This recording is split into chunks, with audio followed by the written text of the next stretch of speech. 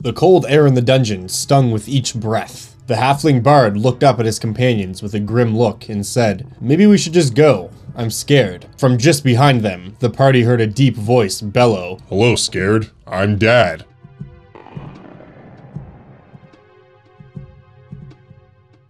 Welcome to Monster of the Week. This week we are taking a look at the Dire Dad. We're going to talk about what it is, how they do battle, and how you can use one in your game. The Dire Dad is a sort of mystery in that no one knows how it truly first came about. It's very likely that they were the result of some arcane experiment, or possibly even just a freak occurrence in nature. But one thing is certain, they are not to be messed with. All Dire Dads have the capacity to feed on the mental energy of creatures who speak in certain phrases. In common, these phrases are most often perceived as puns. However, to a Dire Dad, a pun is merely an incantation that allows them to grow in power. Whenever a pun is made within earshot of a Dire Dad, it adds a D4 to its pun pool. The pun pool can contain up to 10 D4s, but what the Dire Dad can do with these D4s will truly terrify your players. Whenever the Dire Dad makes an attack roll or a damage roll, he may expend one of his D4s from his pun pool, roll it, and add the result to his total. The Dire Dad may also expend one of these points to roll a D4 at the beginning of its turn and regain hit points equal to the roll. This powerful ability gives the Dire Dad both options for offense and defense, making him the apex predator of his lair. Speaking of the Dire Dad's lair, he is very sensitive to any changes that take place within it. Specifically,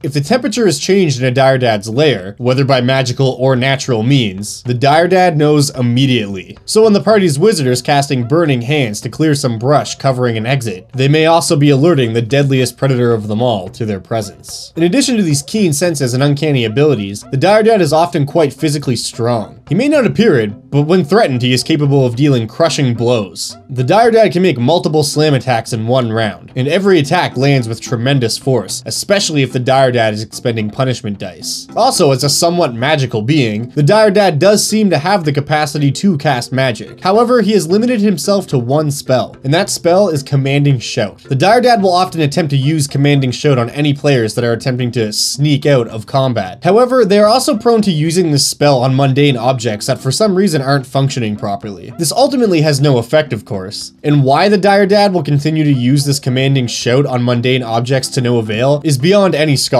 But nonetheless, it has been observed by adventurers on several occasions. The Dire Dad can really make a great dungeon denizen for a low to mid-level party, and they can be a really useful tool for you as a DM. Since they are notorious hoarders of all things mundane, they can be a good way for you to restock the party with some adventuring supplies without having to actually give them a town that they can go to buy things. You never really know for sure what you'll find in a Dire Dad's lair. Everything from old torches to spare whetstones. According to the source material, the Dire Dad is prone to hoarding these items in the fear that he will need them someday. Despite how useless and unnecessary any item might seem, to a Dire Dad it is to be guarded as treasure. They'll just never really know when they might need something. Aside from any of these random encounters in a dungeon, it is also very possible to incorporate the Dire Dad as a main part of your adventure. Perhaps your players come across a village where many of the dads have gone missing. Ultimately, this trail could lead them to a profane spellcaster's lair, where he has chained up all of the village patriarchs and is changing them into the Dire Dads of legend. It would then be up to your players to put a stop to it before things get too